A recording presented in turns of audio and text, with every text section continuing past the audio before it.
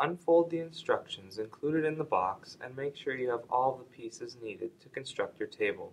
These include 4 tabletop boards, A,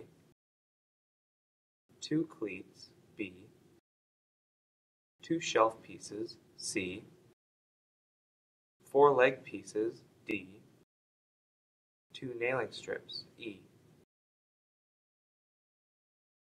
You should also have 8 nails, 12 2-inch screws, and 32 1.5-inch screws. The tools you will need to complete this project: a drill, a hammer, and a tape measure. Alright, let's begin.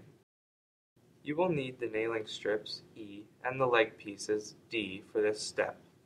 Arrange 2 of the leg pieces together as shown. Make sure that the top of the boards are flush and line up evenly.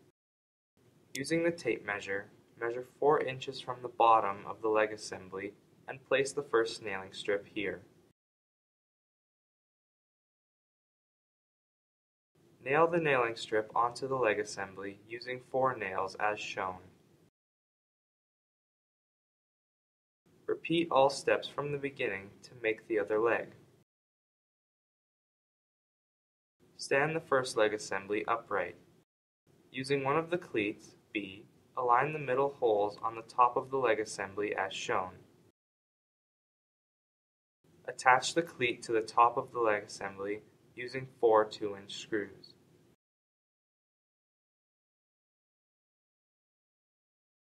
Repeat those steps for the other leg.